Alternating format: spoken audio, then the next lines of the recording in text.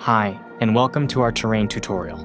We've recently introduced the terrain system in D5 2.9, which helps you create diverse landscapes with ease. In this video, we'll show how to use the terrain tool effectively in this project. Let's dive in. Currently, our scene lacks essential topography around the structure. It's really important for showing off the architecture from various angles and creating a lifelike visualization. We're thinking of adding a beach and a sea, with mountains around them, right in front of the building. Our goal is for these elements to blend seamlessly. To begin with, we can work on the sea. Next up, the landscape. You'll find a new icon on the top menu bar. Click on it to create a terrain, and you'll see its controller appear in the resource list. You can easily hide or show the terrain by toggling the eye icon. A terrain automatically appears in new D5 2.9 scenes. Feel free to delete it if it's not needed. When you select this terrain controller, a corresponding menu with additional options will be displayed. The terrain system has three primary features: Sculpt, Paint, and Manage. You can import custom black and white height maps in the Manage panel and adjust the height value to generate terrains accordingly. These terrains also supports further fine-tuning. The Sculpt panel enables you to customize the terrain shapes with multiple tools. First, the brush tool includes upward, downward, erase, smooth, and flatten. Upward elevates the ground.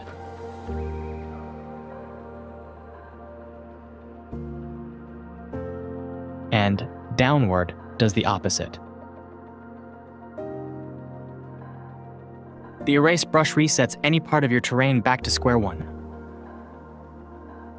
Moving on to the fourth brush, the smooth. This one is great for smoothing out those sharp edges and creating gentle undulations. Flatten can level out slopes to create platforms.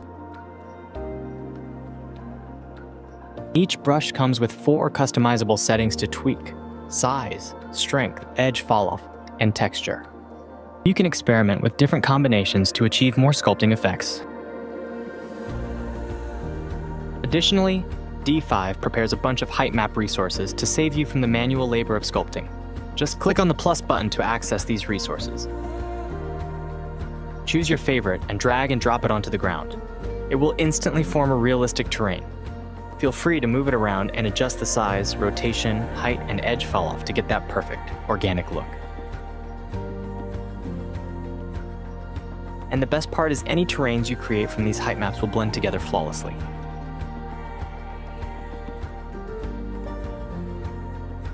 In our project, the sea is temporarily covered by the terrain.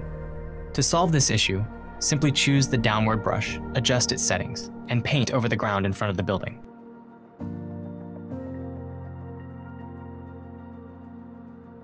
You can start by roughly painting the area for the sea, and then refine its edges to blend seamlessly with the structure's site.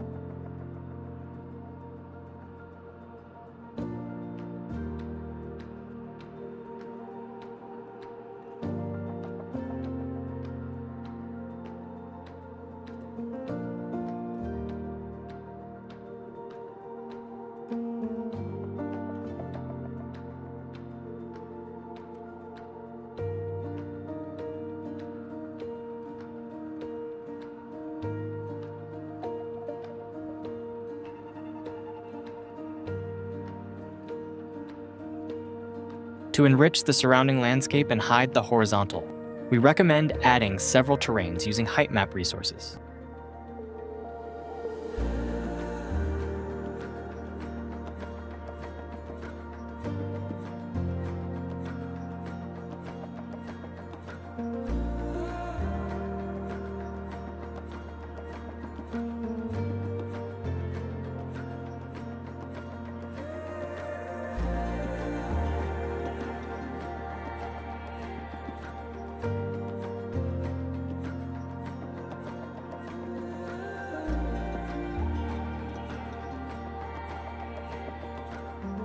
Let's proceed to the paint panel.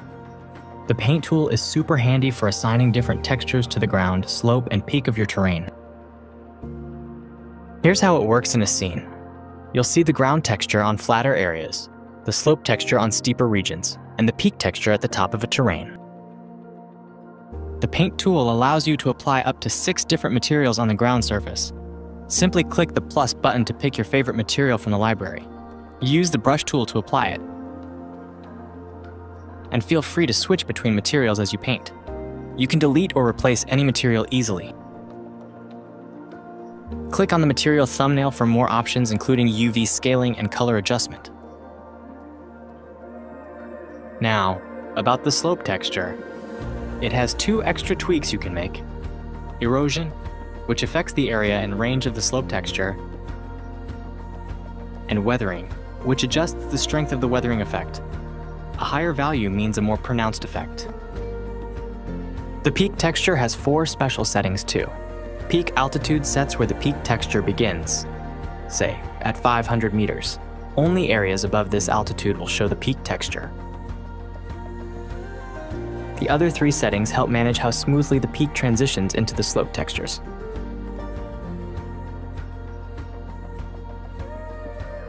To keep material editing straightforward, we've also provided a bunch of material templates, similar to what we do with the Sculpt tool.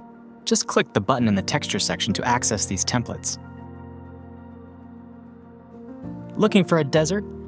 Select the relevant template, and it'll be instantly applied.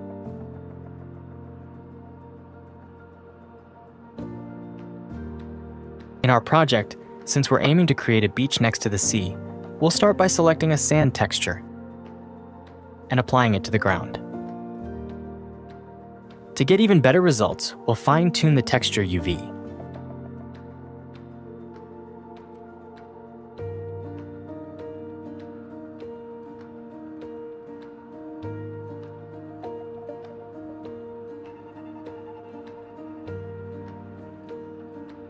For a more realistic appearance, we've decided to add another layer of sand texture,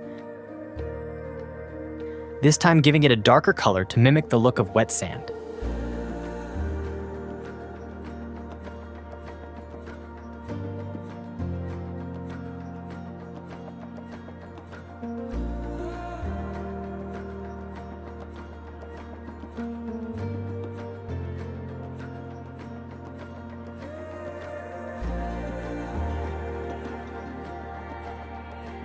Once the terrain is all set, we'll spruce it up by quickly adding plants using the D5 scatter tool, and we'll place a few vehicles and boats to bring the scene to life.